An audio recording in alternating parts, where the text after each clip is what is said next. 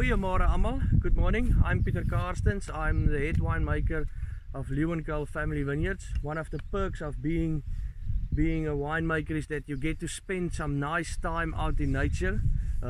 This is a very nice and cool start to the day. Lots of mist this morning. As you'll see behind me, the vineyards is just about finished with budding, so they're in the active growing season, which immediately puts me in a mindset of the new vintage. I mean, so from now on it's all about concentrating on how to work these vineyards and to prep them for for harvest.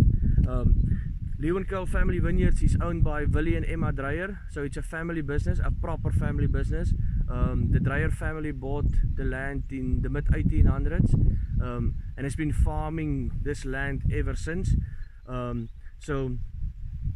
The farm itself is situated at the southern tip of the Swartland area, which is about 40 kilometers from the cold Atlantic. And it's incredible how that Atlantic Ocean every afternoon during the long warm summers just cool down our area. It's almost as if at 3 o'clock you switch on the air conditioner, and it's incredible. And if it was not for that wind, it would have been impossible to farm with vineyards here, and I think a lot of other stuff as well. Right, I'm going to introduce you to a wine we've got at the Winex this year. The very different Winex is the Leeuwenkuil Reserve 2019. This is a white blend we do, and we pride ourselves in saying this is the best wine we can make from a specific vintage. 2019 was a great season. It had a good winter before that, and then but the vines were still recovering from that hangover of the drought we had down in the Cape. So mainly Chenin Blanc. Then there's a lot of other grapes in there, typical of our philosophy of how we farm with, I mean, what we farm with. So yeah, it's they said that Leeuwenkuil is so well known for its Chenin Blanc and its Shiraz. But then there's another special thing that happened the moment you start working with blends.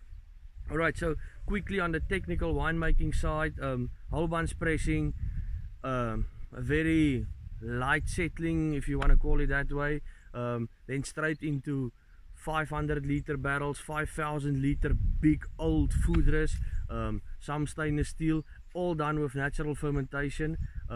And the reason for that natural fermentation is that you really want to capture the essence of the area, and not try to influence the flavor profile of the wine.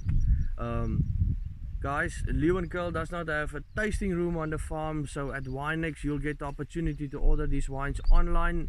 We'll give you a 5% discount whatever you order there, and if you order more than 12 bottles, maybe not me, but we'll deliver it for free. Enjoy.